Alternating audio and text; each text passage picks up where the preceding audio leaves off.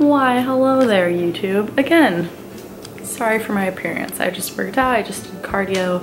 Today is Friday, April 20th, and I'm making a post-workout meal. I figured I would show you guys.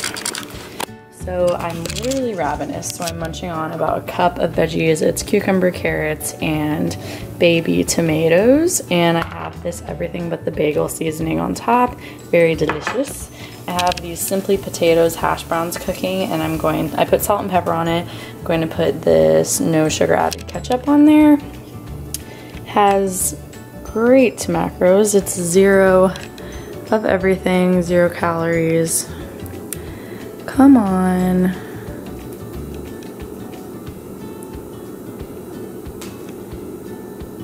Zero calories, 0 fat, 0 protein, 0 everything.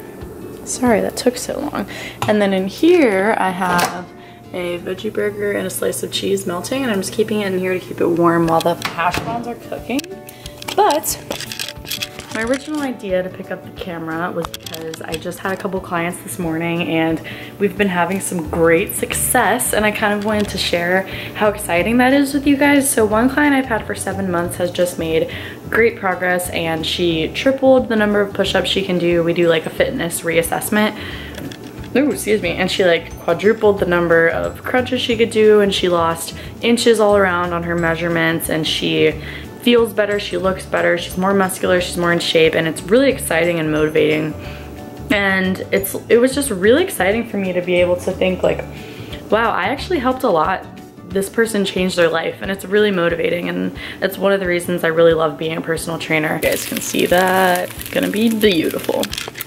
But then another thing that happened was yesterday one of my clients has some nerve damage, and his goal is to be able to do lunges, and it seemed kind of impossible with how he's currently walking and things like that.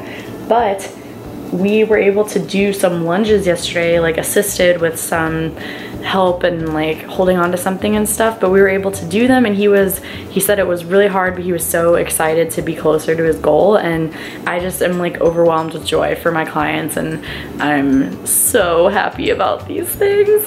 So I just wanted to share that with you guys. I thought that would be helpful.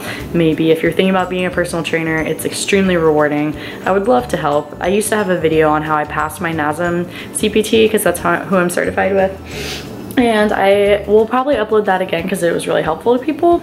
So yeah, I'm really excited for this to cook. I'm just waiting here like, Another thing I was gonna talk about, I just get these ideas throughout the day and I wrote it down on my notes on my phone, is spacing out your meals. Like right now I ate breakfast at 8:30 and now it's 12:45.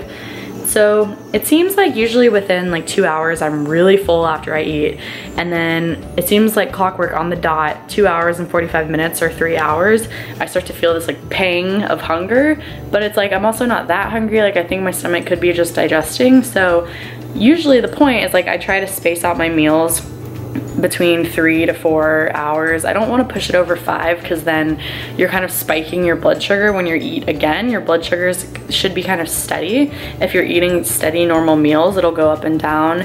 But if you're waiting too long to eat, when you do eat again, your blood sugar spikes up, and that's not good for your insulin levels in your blood sugar. So, but with dieting, since you have a limited number of calories, I usually try to just wait about 4 to 5 hours.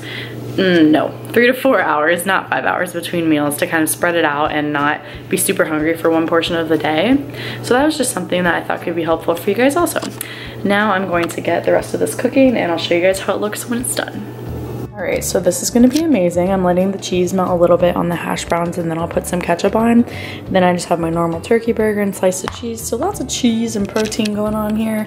Gonna be delicious. I also ate about a cup of raw veggies. So I'm gonna put all that in, and I'll let you guys know what the calories all are. I'll put it on the screen, and then I'll possibly show you guys what I'm eating for dinner. And yeah, so see you later.